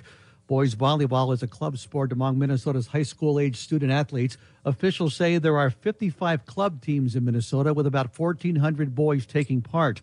The effort to sanction boys volleyball as a high school sport has received some high-level support, including University of Minnesota volleyball coach Hugh McCutcheon, along with Governor Walz and First Lady Gwen Walz, whose son plays club volleyball. Minnesota has offered girls volleyball as a sanctioned sport since 1974. Fargo-Moorhead near 50 overnight. A partly cloudy sky, 76 tomorrow. We'll have a chance of showers and thunderstorms. Those rain chances increase by Thursday. Partly sunny. Good chance of showers and thunderstorms near 80. And Friday, partly sunny. KFGO meteorologist Tom Szymanski is expecting right around 70. 69 sunny. Paul Jurgens, News Radio, KFGO.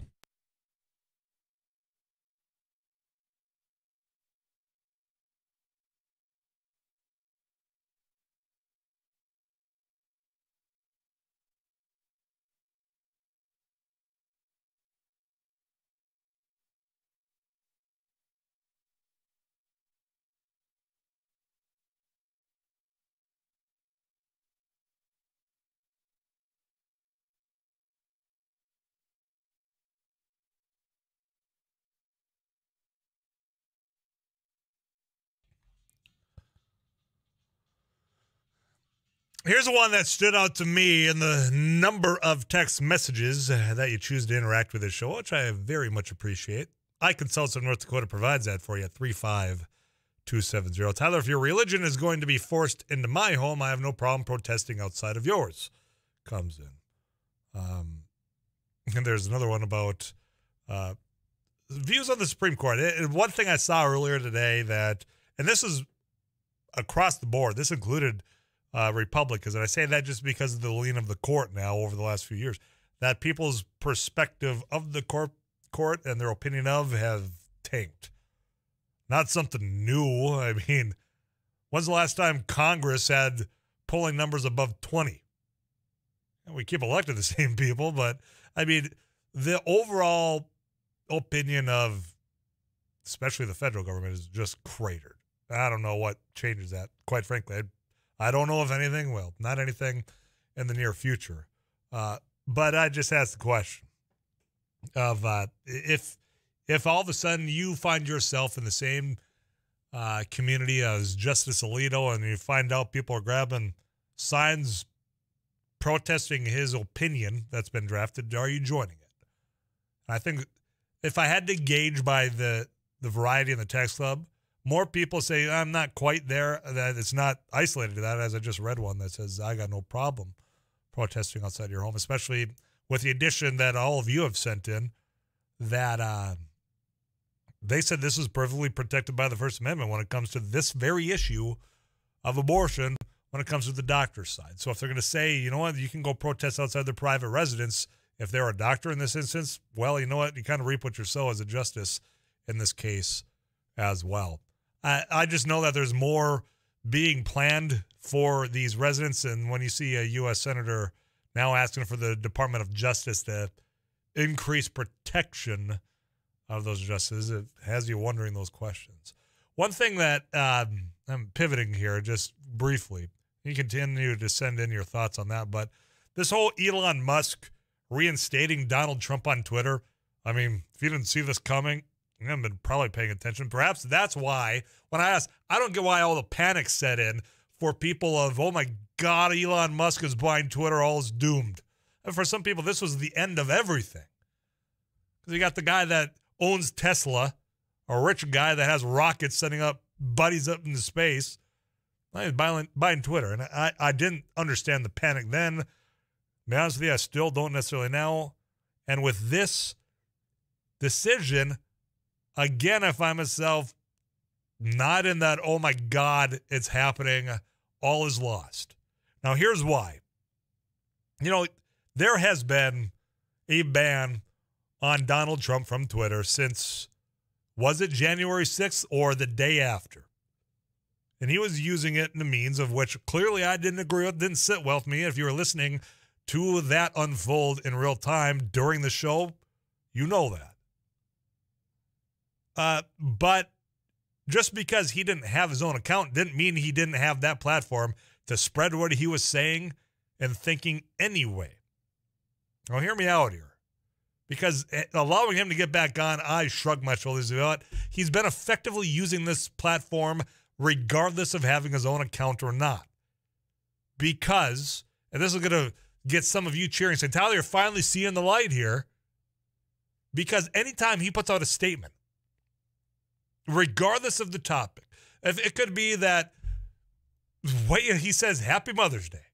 Now, you know how he goes on to say Happy Mother's Day. It'll be like, to all the haters out there and blah, blah. You've heard it before. But he doesn't have to get that onto Twitter with his own thumbs, because since he's lost access to Twitter, has been shared widely with those that still have access to it anyway. You know what they do?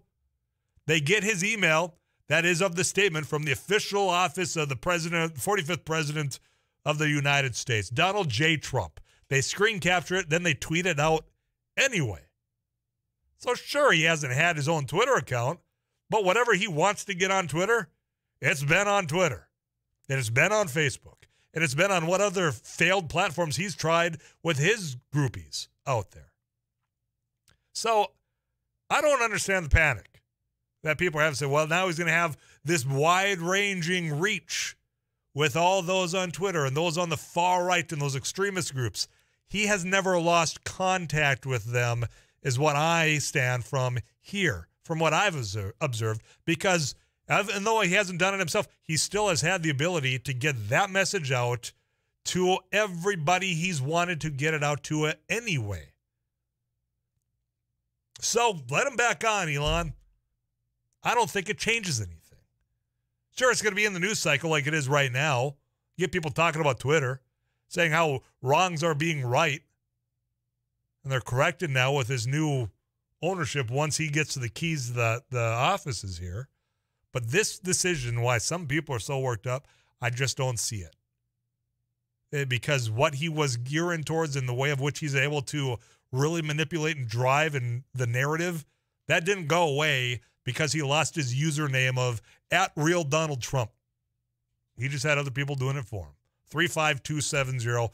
You can also call in at 237-5948. Tyler, isn't it against federal law to try and influence a judge's decision? That's an interesting addition to this conversation.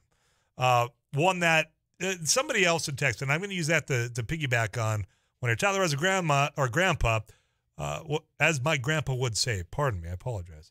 Why do people got ants in their pants when there's still nothing done yet on Roe v. Wade? Basic, it's foolish to worry about it when the Supreme Court has not made any decisions, don't you think? I'm going to disagree on the decisions not being made. I think the decision is made. It just hasn't become finalized yet. And that's why, are they influencing a judge's decision by doing this? I don't think that anything changes what was out there. That's why, and I know people are angry at me again yesterday saying I'm so unreasonable. You can't prove that it was a left side or a right side that did leak this, but that's the case being made as to why maybe it was somebody in the majority that leaked it, because you locked them in where they are now. It's an interesting addition. I appreciate that to this conversation. Are you concerned that Donald Trump's getting back on Twitter if he chooses to, now that Elon Musk says, sure, I'll let him back. This was wrong in the first place? Let me know. I'll come back to that conversation. We'll have a little bit of fun in the final half hour as well. Talk Tom Brady and other things. Wrap up on Tuesday afternoon right here on KFGO.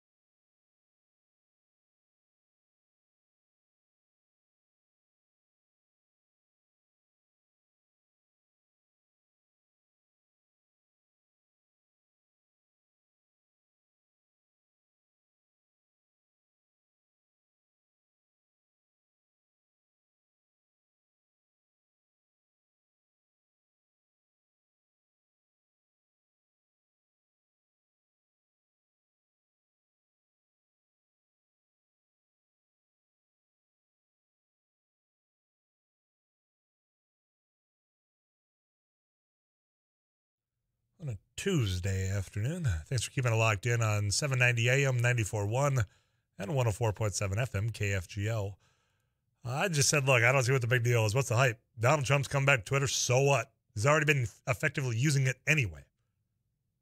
And that's what's being echoed in our text club as well. Tyler, I don't think Trump being on Twitter is going to matter. Goes on. Buckle up, because 32% of the people in this country who believe him already has cult members. He's not going to attract any new followers because he's already found all the idiots, comes in by one of your fellow listeners here. To the underlying point of people already know Donald J. Trump, whether he's president or Celebrity Apprentice host or, pick anything. People know him, his brand, his angle, the way he talks. I don't think him having access to this again changes anything. That's just where I'm at. Now, if you can tell me why you are concerned that he is going to get back on that platform, I mean, I'm open to listening to you. I just, again, I come back to the fact that he's already using it. He just doesn't have his own account. And some of the other people that are around him that have been trying to. Was it Mike Lindell, the pillow dude? That was once Elon Musk bought it, using air quotes, because I don't know if anything's been finalized. I don't know if the ink's dry on anything yet. But he tried to get back on it, and he had a video from must have been his private jet, whatever, saying, hey, I'm back on Twitter now that this is going to be all right. He got banned within a matter of minutes. So for all those, hey, free speech has come back with Elon Musk. Well, if he does have any control as of now, which he might not, it didn't last long for good old Mike Lindell, who's still out there talking. Everything's got to do with him. He's about the reason he said this. Mike Lindell, you probably have his products, or if not, you've seen a number of times people have been trying to get you to listen to other radio stations. Please listen to us. We'll give you a My Pillow. But he's out there. He said that the reason why this leak happened of the subject that we've been talking about off and on since that Sunday of Roe versus Wade, the decision that's been drafted, he said that he believes the reason why that was leaked is because he's so close to getting the Supreme Court to take up his claim that the 2020 election was rigged and that it was stolen and that there was voter fraud, all of that nonsense that he's still peddling out there. So there are still those bands of people that are out there doing this. I don't know if Elon Musk, now that he's come on and said, well, Donald Trump, he'll get back on. I don't know if that's the same thing for good old Mike over here or for Roger Stone or others. But it hasn't really mattered because they still are getting everything that they want you to hear or have your eyes peered upon in front of you. It's one means out there. Now, I get it. And when I talk about platforms that I spend most of my time on, Twitter's the one that I do spend most time on because I do follow journalists. I follow other people out there that utilize it to get out pieces they've been working on so I can follow along. I get that the tool is there for good. And you know what? Sometimes it comes with some bad. Unless something just completely tanks it. If Donald Trump comes back on, I'm not going to all of a sudden, well, there I go. You're going to lose me, as if they care anyway. But it just seems as though every time that there's some little variable that might shift things just ever so slightly, the world starts burning all over again. And I just don't get it. Take a breath out there. 35270. And join me there, as many of you are doing again today, and I appreciate that. This one, I don't understand either. And I'll get it. That the contracts to do play-by-play or color commentary, yeah, they've gotten larger, especially for the NFL. And Tom Brady, who retired, spent some time with his family, decided I better get back in the game here. I really just need to be on the field and not at home. Well, he's made the decision now and signed the contract by accounts out there that even when he's done on the field, he's going to be in the press box for Fox Sports. You know that the main number one crew for usually America's Game of the Week, that they force-fed you Green Bay Packers or Dallas Cowboys games every week. Well, Troy Aikman and Joe Buck, they're going on. They're going to be, I believe, on ESPN. I think they're doing the Monday Night Football games. So enter Tom Brady, whose contract to call football games for 10 years. We just can't get rid of Tom Brady. 10 years, $375 million. to be doing all this on Fox Sports. That's eye-popping. But it kind of makes it, doesn't the guy want to have just a little bit of time to think of before he just dives right into the next thing? We'll get your thoughts on that as well. Plus your thoughts coming in about Trump being back on Twitter. I can get one more up before I send you over to Paul Jurgens. Tyler Trump stated that he will not get back on Twitter if the ban is lifted. I didn't believe Trump since he lies often.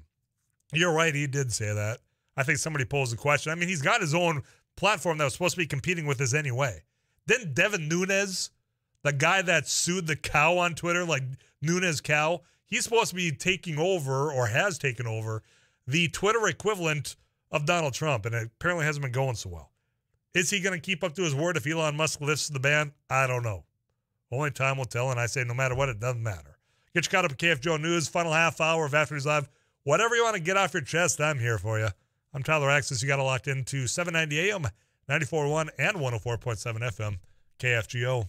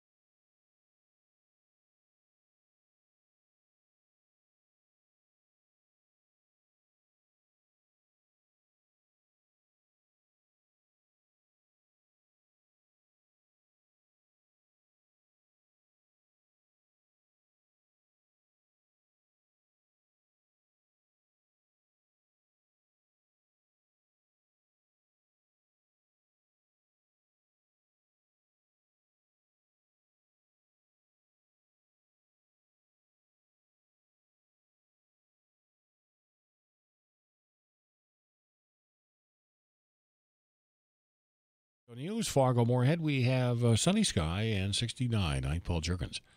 Bobcat Company is planning to build a new skid steer loader assembly plant in Rogers, northwest of Minneapolis. Bobcat says the plant will mean an additional 225,000 square feet in production capacity and enable the company to streamline efficiencies in the Midwest. The company plans to fill more than 100 new full-time positions at the plant this year. The company's corporate offices are in West Fargo. Bobcat already has manufacturing plants in Litchfield, Minnesota, Statesville, North Carolina, Bismarck, and Gwinner, North Dakota. Every member of the Minnesota State Patrol now has a body-worn camera. Colonel Matt Langer says the statewide project began in December. So this deployment was really significant. It was large. 705 total body-worn cameras were deployed, along with 644 upgraded squad video systems that overhauled our complete video system from top to bottom for the organization. Langer says if there's a question about a traffic stop or event, the patrol will have a record of it. He says it's something state troopers wanted for a long time. 69. This is KFGO News.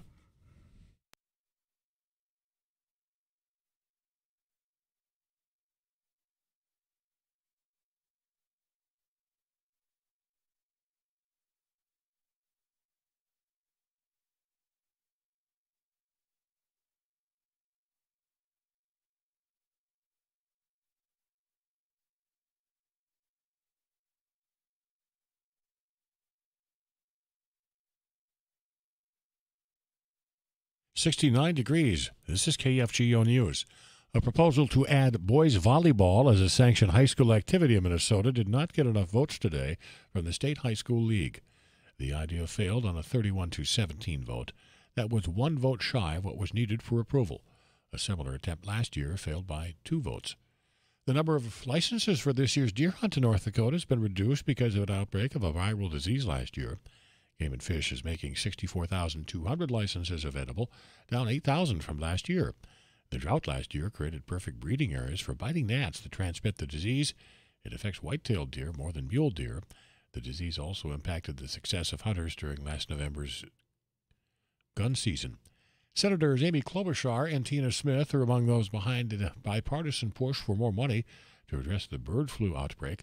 The Minnesota Democrats have signed a letter pointing out that highly pathogenic avian influenza has been detected in 32 states and has killed more than 36 million birds. The letter to the Senate Appropriations Committee says the outbreak has serious implications for poultry producers, small towns, and the agricultural economy. A man facing a possible life sentence on federal drug and money laundering charges has won the lottery in South Dakota. 45-year-old Canby Thompson was featured on the state lottery's website for winning $40,000 on a scratch-off ticket. Thompson earlier pleaded guilty to the charges, which resulted from a drug bust in Sioux Falls involving 11 pounds of meth and 7 other people. When police pulled Thompson over last year, they found drugs in his car. He also admitted he was part of a money laundering scheme to hide drug money.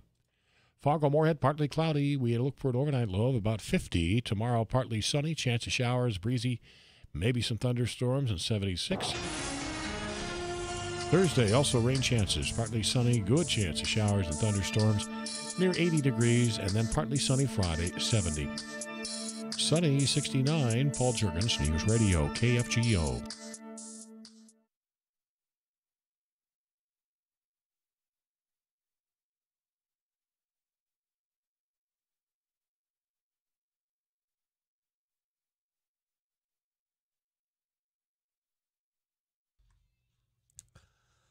I'm going to clean up a couple of messages, and we'll switch gears after CBS National News. Tyler, he stated, Trump said he wouldn't go on Twitter, and Trump's word is solid as Sears. Oh, wait, Sears isn't solid, is it? This message came in solid as Sears in quotations. Was that like a jingle of theirs?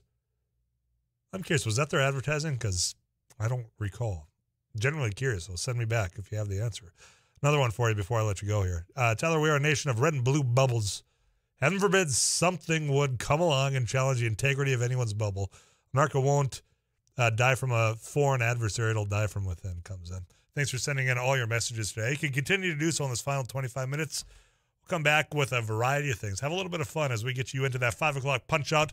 The Drive Time News, Jack Sunday, going to steer you right into Twins baseball. Chris Atterbury, he's taking over these airwaves at 6 o'clock. They are home taking on the Houston Astros tonight, right here on your home for Twins baseball, KFGO.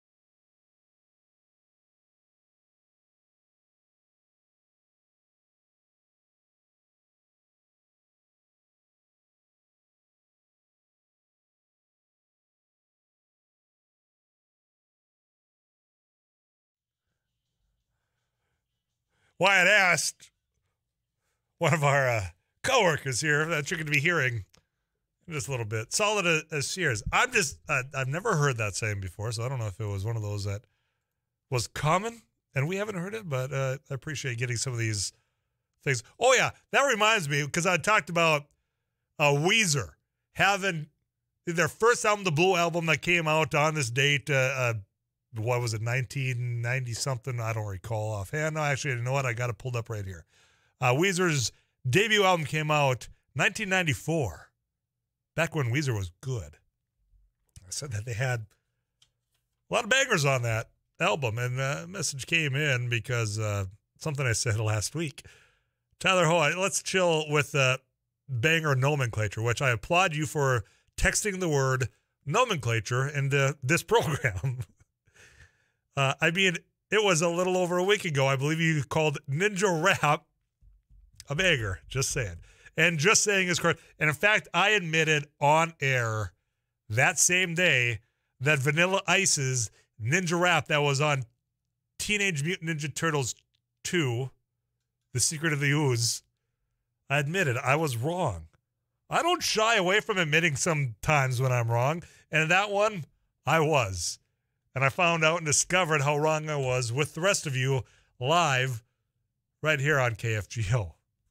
35270. Number of messages in.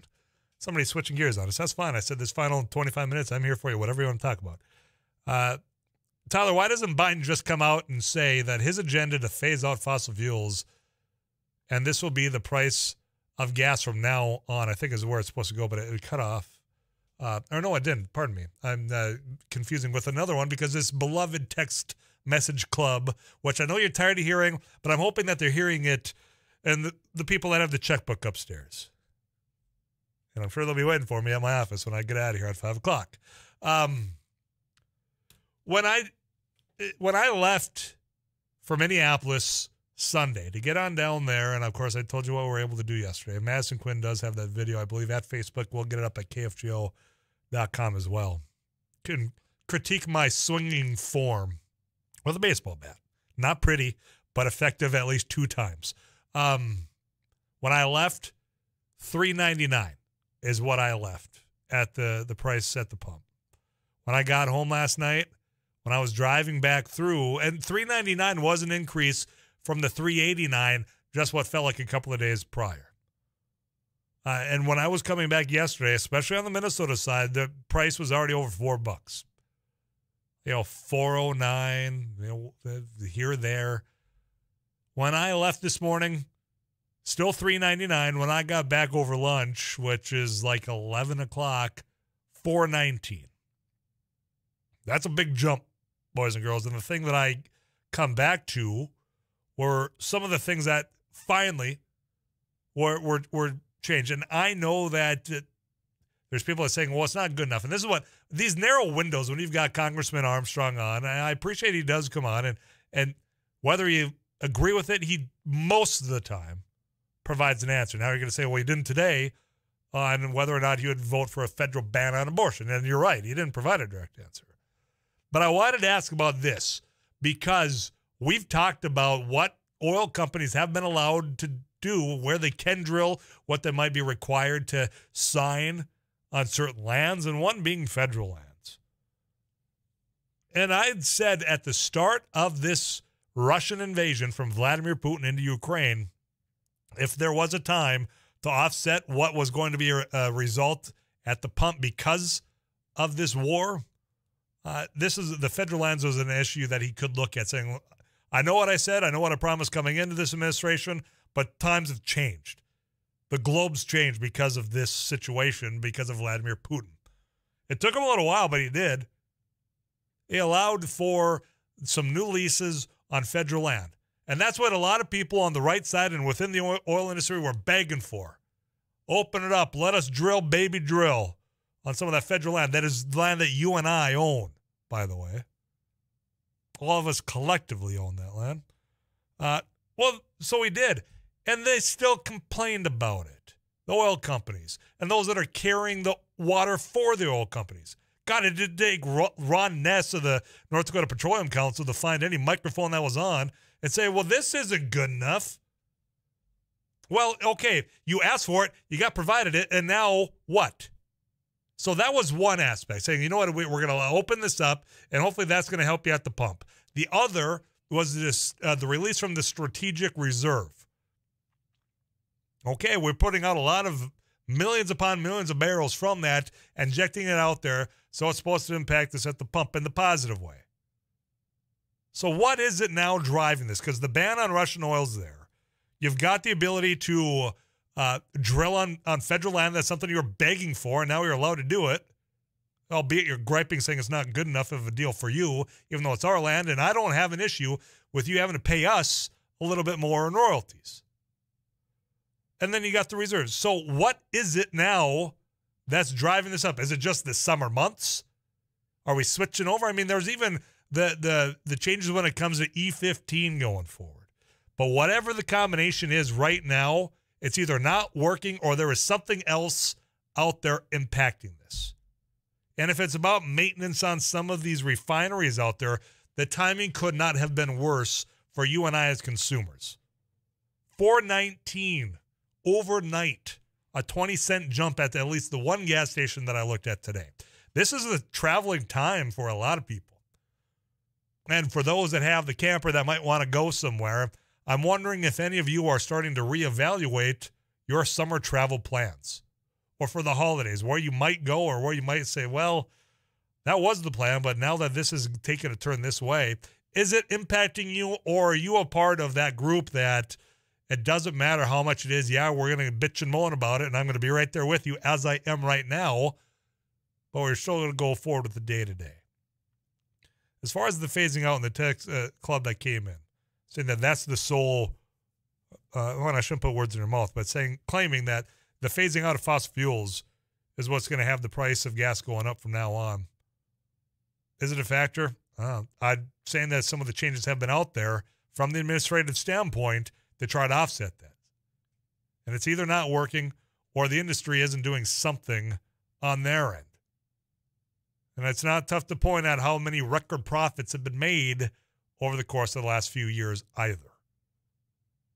Going to get you this last weather update from Too Tall Tom Szymanski. We'll see what's coming up on the Drive Time News with Jack Sunday. Again, he's going to be steering you right into Twins baseball. They're taking on the Houston Astros. That's at 6 o'clock pregame. First pitch, 6:40 right here on KFGO.